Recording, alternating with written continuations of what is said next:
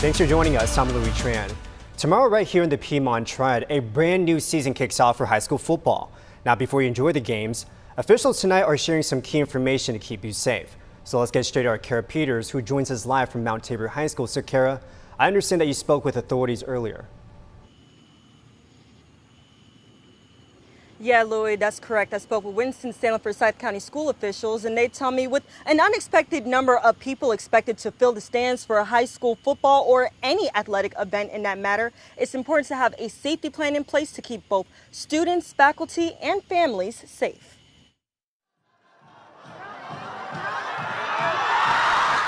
It's that time again. High school teams across the Triad going toe-to-toe on the football field.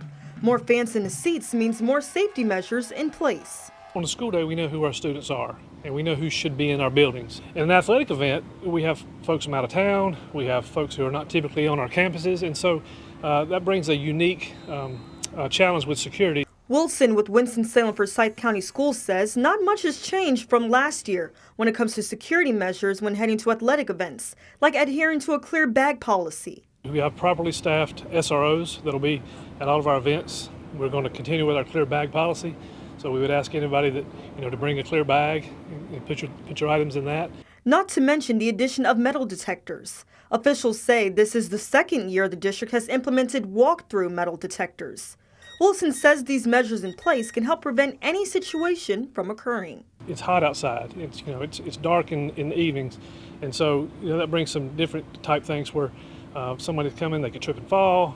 Then we make sure we have EMS there so that you could have a quick response to identify and to deal with any situation that could pop up.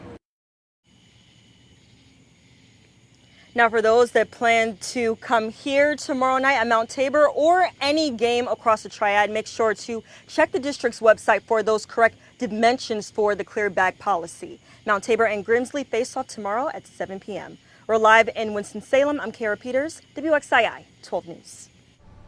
Thank you, Kara. And make sure you join us tomorrow night for our high school playbook. Our sports director, John Johnson, will have all the highlights and scores. It begins tomorrow night at 11:15 p.m. on Channel 12.